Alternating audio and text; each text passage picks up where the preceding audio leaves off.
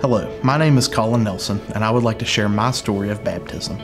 I suppose my testimony may sound like many others. I was fortunate enough to be born into a family that loved the Lord.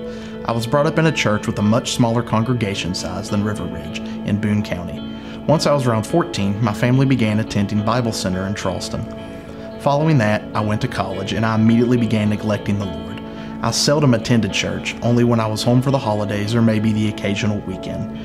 I did what many college kids spent their nights doing with that first taste of freedom, and was so far from Christ, I actually even wondered if He would want me back, despite knowing the love, desire, and forgiveness He has for us. It wasn't until I met my now wife Hannah late in my junior year at Marshall that I started thinking more and more. I knew I needed to come back to God, but for no good reason I chose not to. I can honestly say that without Hannah, I would not be here today.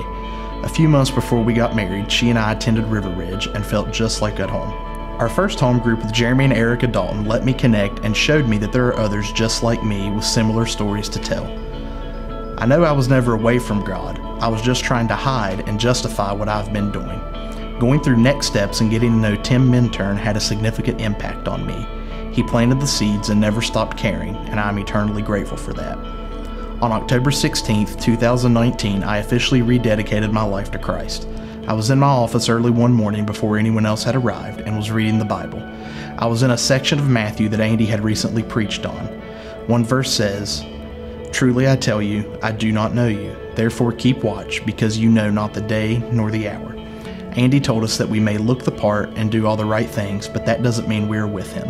That stuck with me, and seeing it again, I knew that that was me. Well, today I'm glad to announce to everyone that I'm not just looking the part. I had to ask myself, Colin, what are you waiting for? It can't be your parents' or family's faith forever. It eventually has to be yours. What's holding me back now? Nothing. Absolutely nothing.